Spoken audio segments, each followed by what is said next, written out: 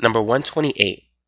The graph below shows the cost of renting a vehicle as a function of the number of miles driven. Which of the following equations best describes the data represented by the graph? Now, in order to answer this question, you need to be familiar with linear equations. Here's a linear equation in slope-intercept form.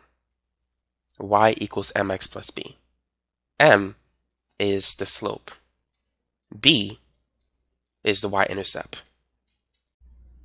The y-intercept is where the graph touches the y-axis. In this case, that's going to be 20. Now, the slope is basically the rise over the run.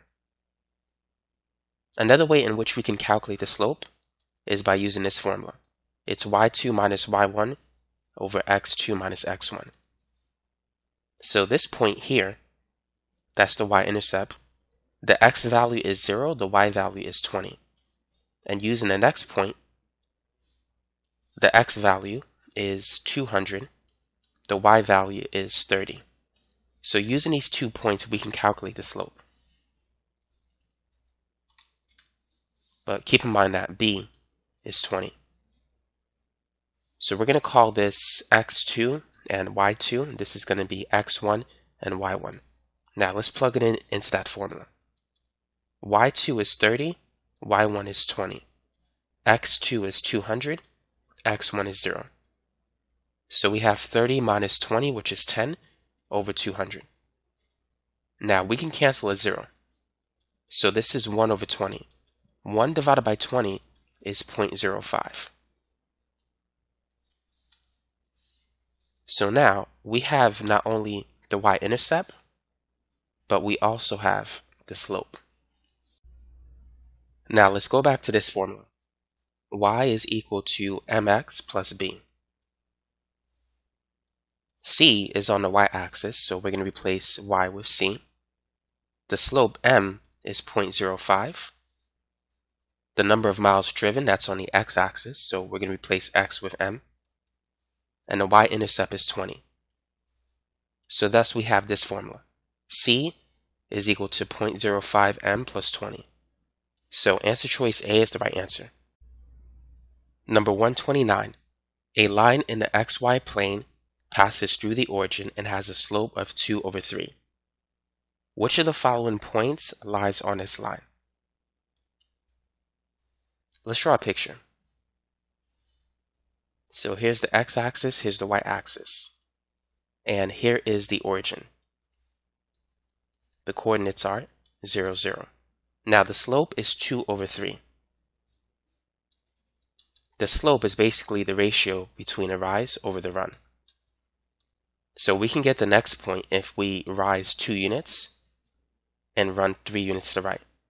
So we're going to travel up 2 units and over 3. So this will take us to the next point, which will have an x value of 3. Let me write this somewhere else. And a y value of 2. Now we don't have the point 32 in our answer, so we can find the next point. We're going to rise 2, travel 3 units to the right. And so the next point will be, if you add 3 to the x value, you'll get 6. And then if you add 2 to the y value, you'll get 4. Now we do have this answer. So answer choice D is the correct answer. Number 130. Which of the following linear functions represents the data in the table shown below? Now, what you need to understand is that y relates to f of x. They're the same.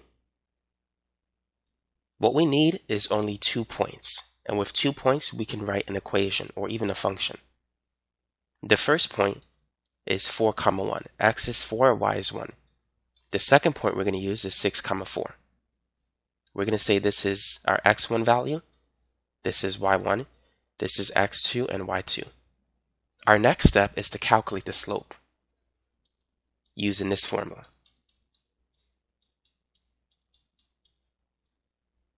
So this is going to be 4 minus 1 over 6 minus 4. 4 minus 1 is 3, 6 minus 4 is 2.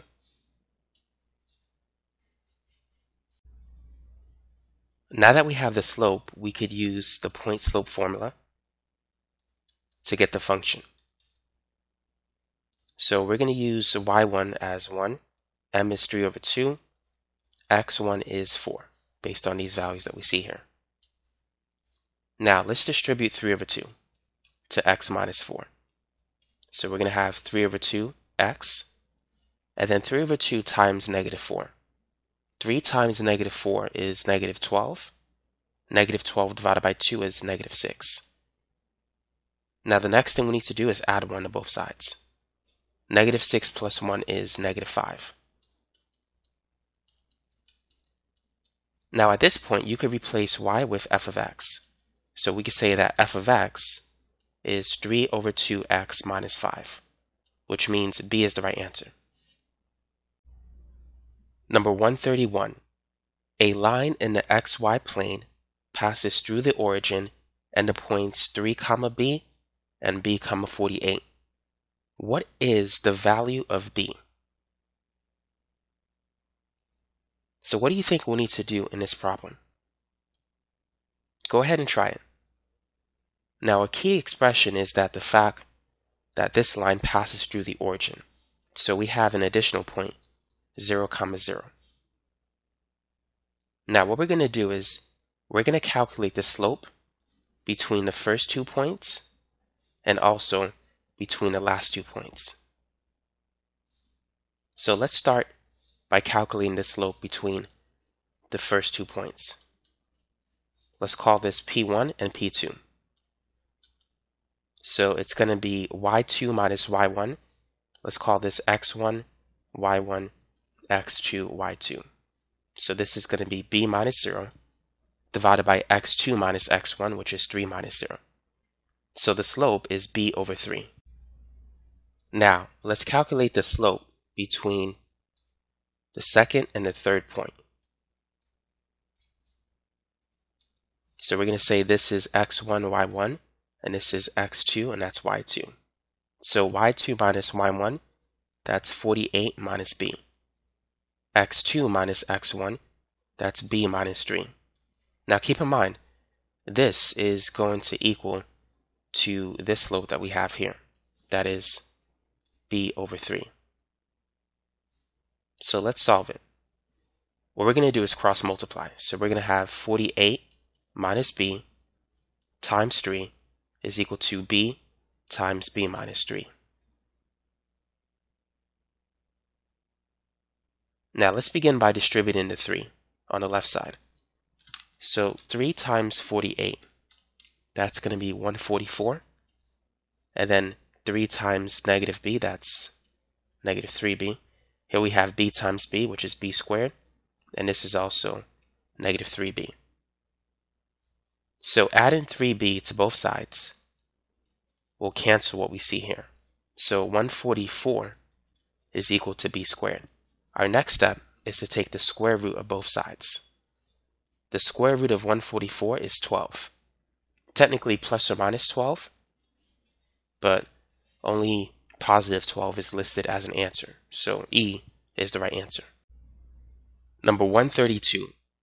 The cost C of an international phone call is represented by the equation C is equal to 0.15 m plus 2.25, where m is the number of minutes used. Which of the following statements is true? Is it A, the phone company charges 15 cents per minute for an international call?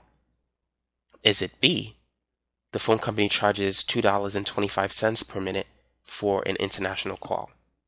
Or is it C, the phone company charges a one-time service fee of 15 cents to make the call? Or D, none of the above? What would you say? There's two elements to this equation. There is the slope and the y-intercept. The y-intercept is a fixed number, so this would be the one-time service fee. The slope, that is multiplied by m, so the slope is going to be the cost it's going to be the amount that the company charges each minute that is used during the phone call. So that is the cost per minute. So knowing that, the cost per minute is 15 cents because it's going to be multiplied by m, the number of minutes used. So A is the correct answer. The one-time service fee is $2.25. So clearly that's not C. And B doesn't match up with any of that. So A is the correct answer.